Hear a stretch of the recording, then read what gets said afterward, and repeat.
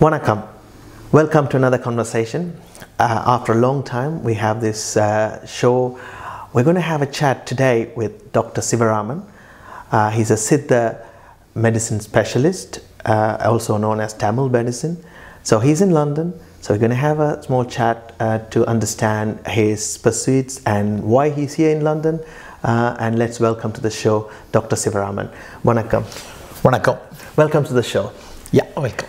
So how are you feeling, London? I think it's your second time, right? Yeah, I think it's the fourth time. Okay. So earlier I came here for some research work in 2002-03. At the time I was with some food company doing some low glycemic food research. During the time I was here to understand. So this was how long ago this was? Almost 15-16 years before. But 2-3 years before I came here for another one interview and one public workshop. Oh, that's great. So London is not new to you, and so how? But this is the first time I'm experiencing the chill weather. Right. So it's, I mean, to be honest, this time the winter is not that bad for us. It's a consequence of climate change. So what's your purpose of visit this time? Yeah, the British Tamil Chamber of Commerce this time they are celebrating the Heritage Festival to tell about the cultural nuances of Tamils to the younger generation, and as well as why Tamil celebrating the Pongal festival, Farm Festival, Farmers Festival, and how it is amalgamated with the Tamil culture. So they are celebrating this time in a bigger way. So I am invited for the lecture to deliver one special address in that function. This is going to happen tomorrow, 18th evening. So with a lot of cultural activities, along with that my lecture is also there. In that I would like to deliver something about the heritage, Tamil heritage, along with my expertise on how our Tamil traditional food is a functional food for people. How it was helpful to our ancestors to lead a healthy lifestyle. So these things, probably for this is the purpose of visit. Yeah, it is interesting because we were doing Tamil cultural events and Pongal festivals for a long time in the UK, and I could see that over time the trend is actually changing, because what it is that most of the time when it's this Pongal, it's about just music, it's about art form, mainly art form and expression with the cultural dress and so on. But now I could see that there is a kind of a seeking to understand the depth of Tamil culture, in the sense it's just beyond culture, it's about a way of life, which is like food, medicine, and that search, that kind of seeking, it's bringing all sort of new things to the table. Now what is interesting for the UK audience is that not many would know that the roots of Siddha medicine, it comes from Tamil Nadu or around Tamil Nadu. Like, you know, it has a quite, I mean, if you look for the roots, it actually goes either way, but mostly it's practiced, and Siddhargal, they call it, isn't it? It comes from there. So I think the seeking is quite heavy within our Tamil youth. So for the younger generation, especially allopathy doctors here, quite a lot of Tamil youngsters, what is your kind of what's the message you want to communicate to them? Basically, as a Siddha vision, I would like to strongly emphasize Siddha medicine is not merely diagnosing the disease and giving prescriptions with medicine and all. Siddha medicine is an outshoot of Tamil way of life. It's a simple part, is only a small portion, I can say it is a medicine. The larger portion is actually to lead a healthy life, how one should live with some discipline on food, protecting the environment and caring about the diet, and how they can shape their mind, what is internal happiness. All these things has been very systematically framed from the Sangam literature period onwards. So the name Siddha came little later only. But earlier there are several names. One name is called Arivan. Arivan Maruthuvam is from the Tolkappiyam period onward. That language of Arivan was there. Earlier there are a lot of group of people who practices Siddha medicine, Tamil medicine, and parallel to their social reformation.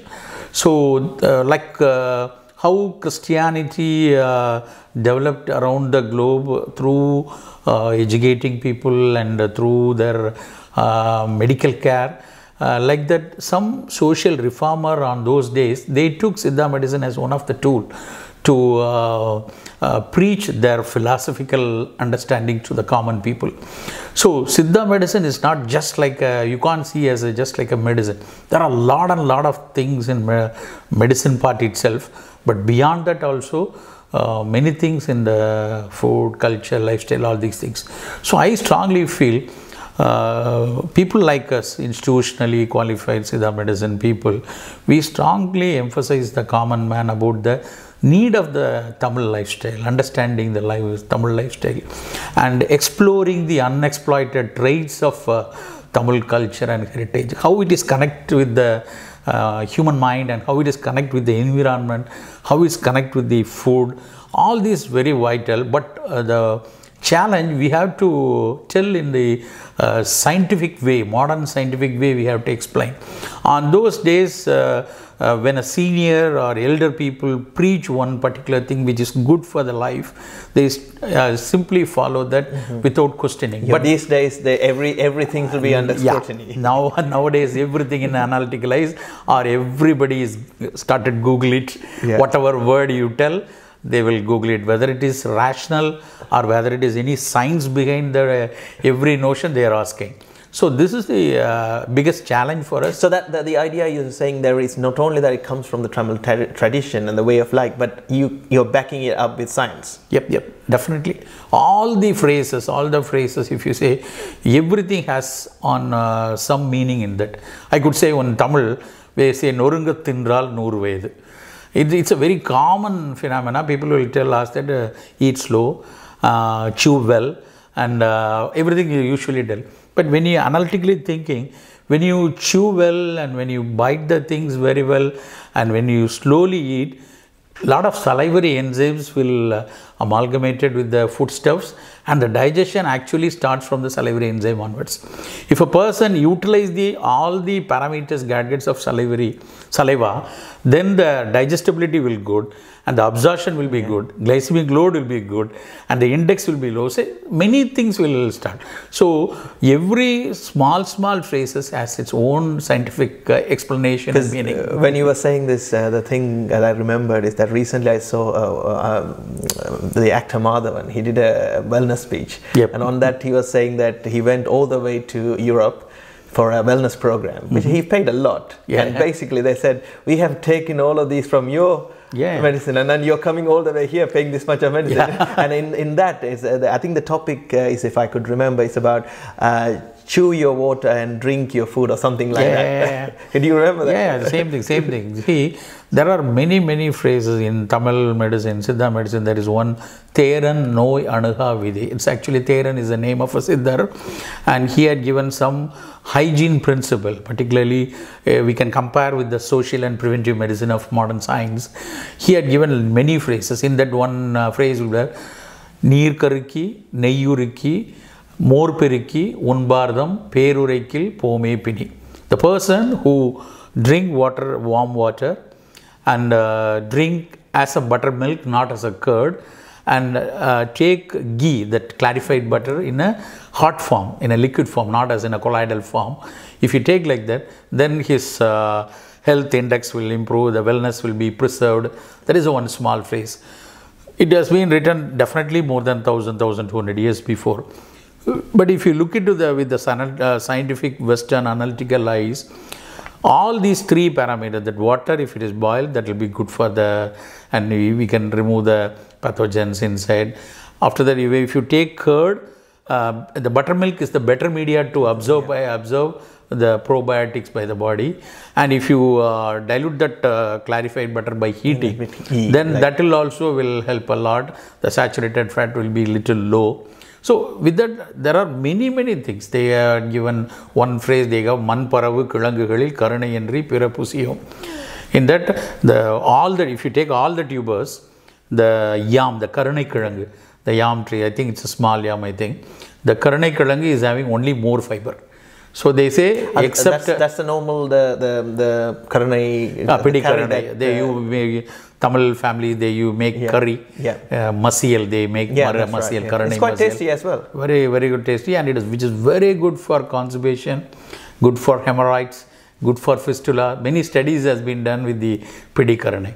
That's the biggest elephant yam is not that. It's the small yam. Smaller, yeah. That is actually good. Like that, there are many social and preventive medical principle has been done. Several varieties of traditional rice varieties, several traditional millets. On those days, they had propagated for each and every diseases. We were on those days we have nearly 160,000 rice grains were there in India. Yeah. So the whole idea is the integrated, because when you say that you want the to understand the basics of it, and also especially the way of life, how we were living. So but then there is a question about in most of the complementary, I mean in the West we say it's a complementary medicine, so they are not interventions, especially as a kind of an accident, emergency or things. But I think you will agree with that. Is that? Yeah, I partly agree with that. Definitely one important point I will always emphasize, modern medicine is not a sin, or modern medicine is not a wrong idea. That has saved a lot of life in our global population. If you take in 1900, the people were around the globe, the average age span were only 45. In India, it is only 37. But now it is nearly, it make doubled. In India, it's now the average age span is 70, 71. Many of the developed nations, they touch 80, 85, the average lifespan. That is because of the modern science and modern understanding. We have to agree with that. We should not prejudiced with all the traditional experiences are good and all the modern science and technology is not bad. There is a wrong perception. We need to explore the traditional science with the scientific modern analysis. We need to reinvestigate. We need to research on traditional medicine, how we can adopt the best of traditional Indian Siddha system of medicine in the modern challenges. If you say, currently, our biggest health challenge is non-communicable lifestyle diseases. On those days, the biggest challenge was infectious diseases. Infectious diseases were well controlled by the vaccinations and modern antibiotics and all the modern medicine. Definitely, they saved a lot.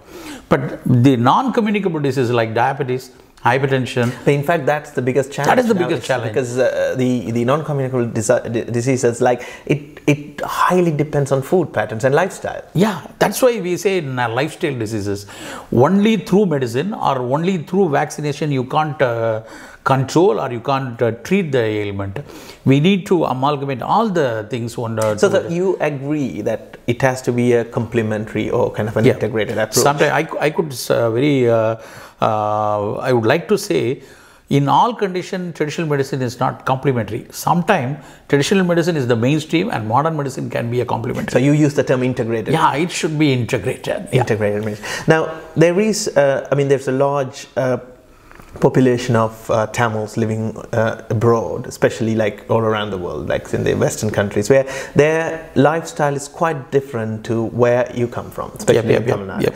And so the most of your lectures and your ideas of food habits, is it practicable in the cold kind of terrains? And also, is it quite the Siddha or the way of life is written or it's been preserved for a particular terrain, or is it universal? No, I won't say it's universal. There are some challenges. We need to take the best how it can be adopted in a chilled countries like Western Northern Hemisphere of the globe. So one important thing, food as well as medicine and lifestyle, it should be, they are all where we are living, that centric only. We cannot globalize things. We cannot give idli for people who are living in Siberia, or we cannot take a Siberian food to people who are living in Madurai or Trichy. So definitely where we are living, what kind of geographical climatic variation is there, according to that only your food practices should be. Same thing lifestyle also. In India we say weekly twice you should take oil bath. That is very important, and every day you should take head bath. This is one of the major of health discipline preached by the Siddhas. But whether it is applicable during the December and January of in UK or USA, it's biggest question is there. Yeah, but I think mostly people are having baths here. Bath is okay. It's bath, yeah, only hot bath, and bathing itself. The main important thing is bath means head bath. You have to take water from the head. But here, bath is not like, not only here, even in Chennai, we say people are taking bath from the neck and just washing the hair with the shampoos. That doesn't mean bathing. Bathing is actually reducing the pitta from the, in the night hours, our body will be dominated by the pitta because of the moon's influence will be there. In the day comes, when the day comes, the sun will come around 6 o'clock. At the time, the body's constitution should change. For the transition phase only, every person take bath in the morning. But is it true in this modern world where we just we live in a 24/7 lifestyle without even seeing darkness? That is actually a wrong phenomenon. I could always say that 24/7, 365 days is not a right healthy life actually. I could say only a human. If we take crores and millions of creatures in the world, only human, after inventing the light and all the things, we are trying to explore with 24/7. But if you want to lead a healthy lifestyle, from sunrise to sunset only you have to work physically, and you have to give mental and physical rest after the sunset. That is the fundamental thing. Even if you see the 2016 Nobel Prize, that is actually how the immune system is connected with the circadian rhythm of the body, and how the circadian rhythm is connected with the many health metabolic activities. You can simply say melatonin will secrete only during the night sleep only. If you avoid the night sleep, definitely you will lose melatonin. By supplementing melatonin, it won't patch the natural secretion of the melatonin. Is it one of the reasons that you think that there is a high level of bipolar kind of diseases? Because I could see that it's quite common in these kind of... The most of the, not only bipolar, a common depression. Many psychiatric ailment is mainly because of the people who are not getting good sleep, and also particularly youngsters, those who are all either with any one of e-gadgets, either laptop or phones, they always holding it in the night hours. That is definitely one of the main reason people, even mental attitude, irritability. Even if you see sometimes the small children is having a lot of irritable symptoms, and they couldn't be able to calm down, enjoy their childhoodness. That is all because of that highest influence of e-gadgets in the night hours. So let's come back to the whole purpose of your visit and what you are trying to do here. So so can you say with authority that mostly certain medicine is associated with certain way of life? So Unani, we know it's more from the Arabic or Islamic society. So likewise, if you take Ayurveda, mostly it's Kerala owns it, or it's been used in some parts of the world. But can you say with authority that Siddha Vaidyam or Siddha Marathuvam, that you rightly call in the Tamil way of the name, is it associated with the Tamil way of life? See, one thing. Now, the reason I'm asking is because the Tamil Chamber of Commerce, when they organized this event, the launch event for the Tamil Heritage Month in 2020, it's interesting that all the other kind of art forms are there, we practice, but we are not aspiring much to our long lost the medical system side and the way of life in food. So that's, I think, one of the reasons that you've been selected or been invited for this talk. It's just to seek back into the tradition. So main thing what I would like to say, this traditional systems of medicine, in Indian system of medicine, like Ayurveda, Siddha and Unani, all at basically they have fundamentally they are all from the same root only. After that, after the understanding of the universe on those days, the cultural practices took it into a different phenomena. Even we can say all the traditional systems of the world, if you take Chinese system of medicine, composed system. So this is, you're going all the way back to Hindu civilization, or even before that? That Indus civilization, during that period itself, the understanding about the universe, why sun is there, why water is going like this, why the fire is, these question was basic, the exploration by the ancestors, why the nature is ruling. So they started connecting the nature with our human body. So like that only all the system established. In that case, Tamil has certain antiquity. Particularly if you, almost nowadays they are telling that around 3000, 4000 years of documentation practices were started. On those days itself, the Tamil civilization has some evidences about healthy living, their commercial practices, their lifestyle practices, their education on those times. Even if you see the recent exploration at Kiladi, and that has been clearly documented that definitely there is in between Kiladi, they are telling now this 6th century BC to 4th century BC, they are getting the carbon dating and all.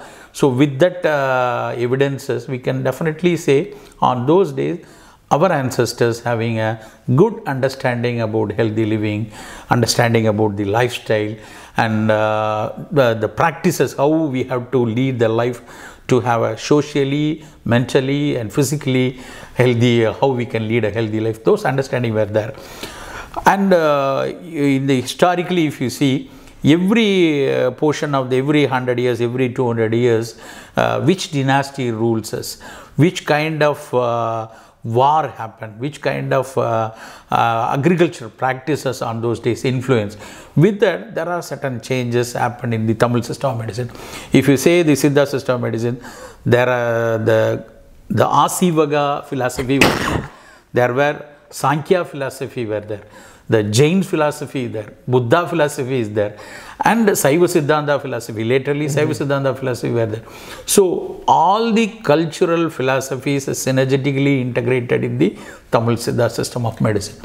So now the need of the hour actually, how we can exploit the principles and exploit the good functional practices for the next generation. Especially that is what our forefathers was practicing. On those days. There's a good point that you raised that that if you go back to the roots, but when you come, that over at least 3000 years it was practiced within the town, and then we should protect it, because first we have to protect, then we have to follow, and then we have to do research. All this is essential. Because I think that's what brings us here, because you will be looking at options. So while you are here, will you be considering expanding your kind of medical?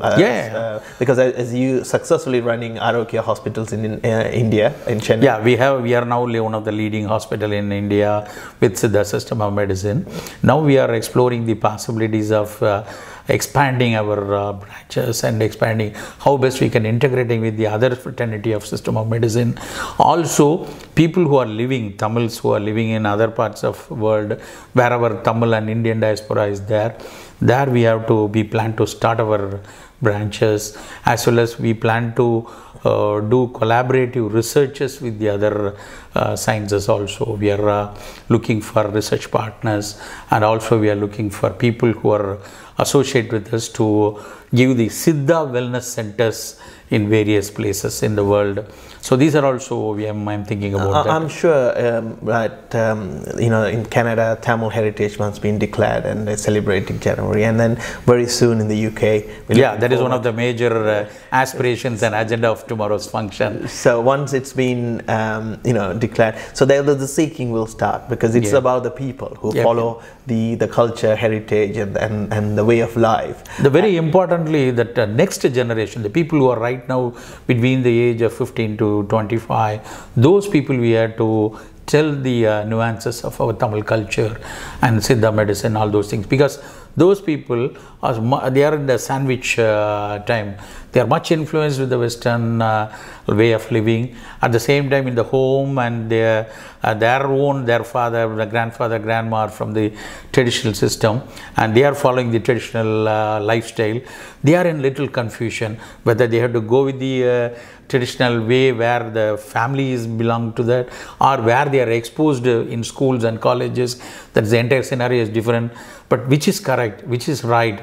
If you give peer pressure in the home, that will also spoil the child's issue. At the same time, if you allow them as per their own, when the time once when they want to come back, they almost lost everything. But I think what's happening in London is, my experience is that these days kids are looking out for better things in terms of organic, alternative. But the problem I think they are facing is there's not much literature and not much there is a big gap about out there. Because it's only a few. In their language we have to talk, in their scientific temperament, we have to answer for the quest with the proper rationality. Then they will accept. For example, if you are giving a Korakkan idiyappam, at the same in front of them they have some cereals with some western flakes. They will look into both, and which is good calorie, which is smart carbohydrate, which is a good protein. They have the question in their eyes. That's right. Then you have to explain. You should not say Korakkan is good because our grandfather is taking. If you say, they will laugh and go. We have to tell, no, see, Korakkan is having rich of calcium, rich of iron, and that grain itself the glycemic load is little low when you compare with the rice.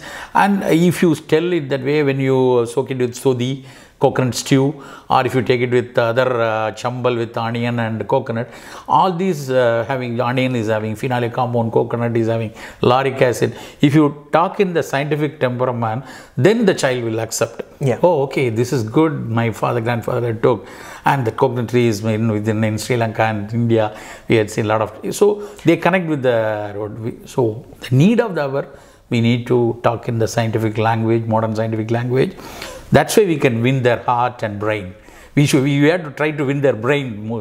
That is the very important thing. So I'm sure that this is kind of a growing aspiration among many Tamils across the world, and I'm sure when these kind of initiatives will actually take to the next level, and the British Tamil Chamber of Commerce, there might be members who might be interested in opening up and expanding this. So, but finally, the message is just for anyone looking at, so what would be the pointers or any kind of literature that you will point at to read more about Siddha medicine or Siddha? There are many books I can say, but to start with, we have to start from Asara Kovai. That is one of the ancient Tamil literature about the food and food practices and food ingredients on those days.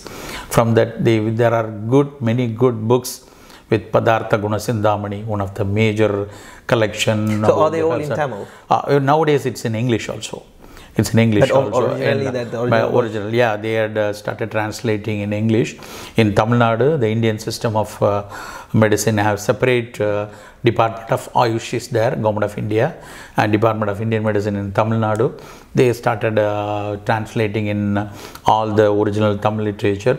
I can't say all the things. They had started translating, and many major books nowadays they translated. So to start from the basics, it's better they can read. They can read.